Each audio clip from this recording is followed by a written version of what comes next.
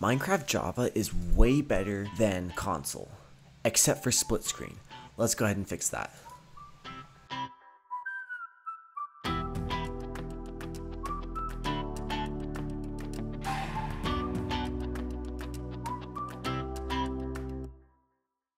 The first thing to do is to download the Modrinth app. Once we've got Modrinth up and running, we're going to go ahead and create an instance in the bottom here. Click Fabric, make sure you start with Fabric. Make sure you choose a name and select your favorite game version, as long as the mods support it.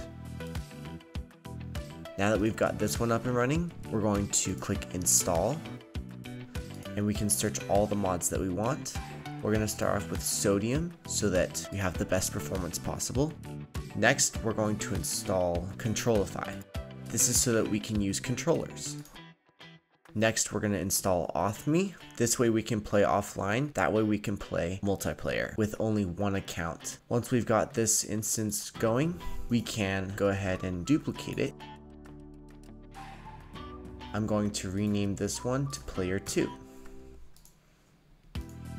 If you're going to use a keyboard and mouse for Player 1, it's a good idea to disable the controller mod. That is what I'm going to do. Now simply press play on both of them. Now that we've got both games running on the screen, now is a good time to plug in the controller, which I will do right now. From here, we can follow the prompts. Awesome. Now my controller should be all set up and ready to go.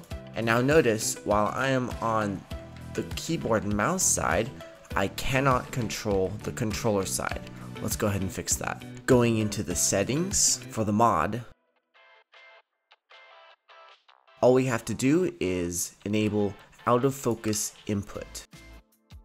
Now we're back here and I can control the right side while the left window is focused. Because I'm only using one Minecraft account, it is a good idea to play offline. That's why we installed Auth.me.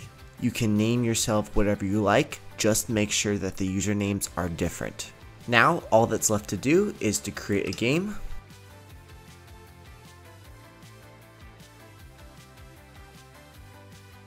Open to LAN, and join it from the other side. And as you can see, I'm using the controller, and now I'm using the keyboard and mouse. Beautiful.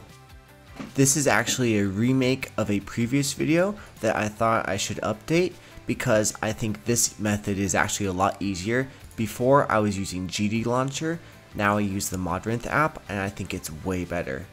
This was a lot of fun. Hope you enjoyed.